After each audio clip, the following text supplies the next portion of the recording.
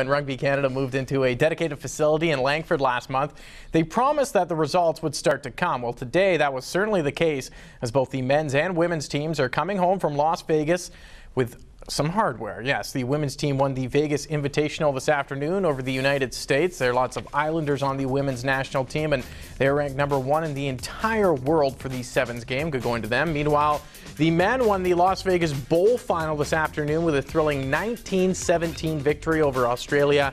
Didn't televise this one, but they did televise the quarterfinals. Get that. The winning try scored by Victoria boy Sean Dukes. So good going to our national sevens team for big showing in Sin City this week.